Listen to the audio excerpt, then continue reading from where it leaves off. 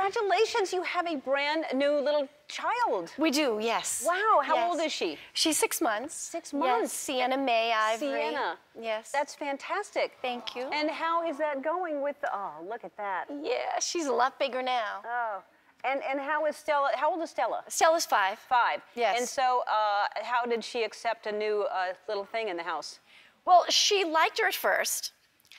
And then she said, is she leaving? Yeah. So, you know, after like 3 months, she was like, is she leaving? And I was like, no, she's gonna live here. And she was like, oh, okay. And she had about a month where she was, you know, not in a good mood. Bad mood every day for a month. And then that passed, and now she's fine.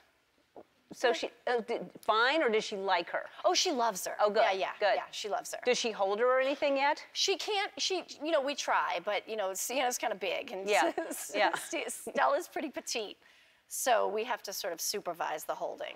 You can, let me ask you this, because Yes. I don't know if I've asked you this since Portia is on Scandal now.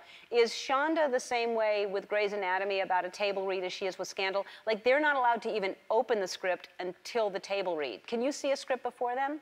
No, we don't ever see scripts before the table read, Ellen. Oh, wow. We never sneak them out of the hair and makeup trailer. Well, the fact that you even have them ahead of time. No, I mean, she's pretty protective about, I don't think our spoilers are as sort of big as the Scandal spoilers. Yeah.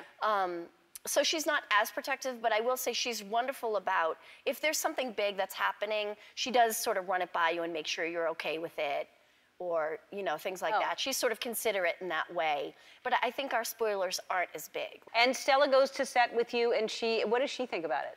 She does, well, she wants to be an emergency room doctor.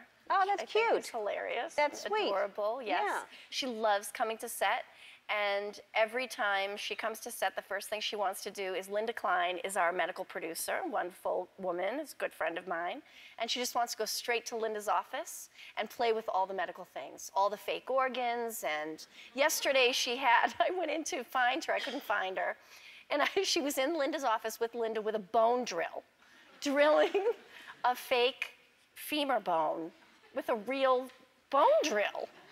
I mean, she was supervised, but, you know, they have her doing advanced procedures. Yeah. Well, it's good to know if we need something like that done. Stella has done it already. So. Well, she needs to decide whether she wants to be an orthopedic surgeon or an emergency room doctor. She needs to nail it down. Yeah, right now. I mean, seriously. But before she's confusing me. Well, we have a gift for her so that when she goes on set, she can dress like that, and then she has a little. I'm sure she already has. No, she's gonna love it. Thank you so much.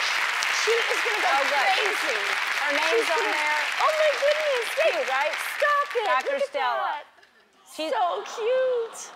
That is adorable. Thank you, Ellen. You're welcome. I'm sorry I didn't think about a drill to give her, but no, and the rhinestones. I mean, that's really right up her alley. I know. Yes. She is gonna love it. Thank you. You're welcome.